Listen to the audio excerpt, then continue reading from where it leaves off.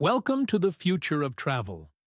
In 2022, a little-known startup in Nairobi, Kenya, Maxwell Dynamics set out to do the impossible, create a train that could travel at Mach 5.6, over 6,000 kilometers per hour. Using a unique combination of room-temperature superconductors, AI-optimized vacuum tubes, and quantum lock levitation chambers, Maxwell aims to create a train that could fly without wings, move without wheels, and defy the laws of physics. Over 50 countries have already signed on to build the world's first maglev train network. But here's the kicker. The technology has military applications too. If this works, Maxwell will have created a new frontier of warfare and logistics. But there's a catch.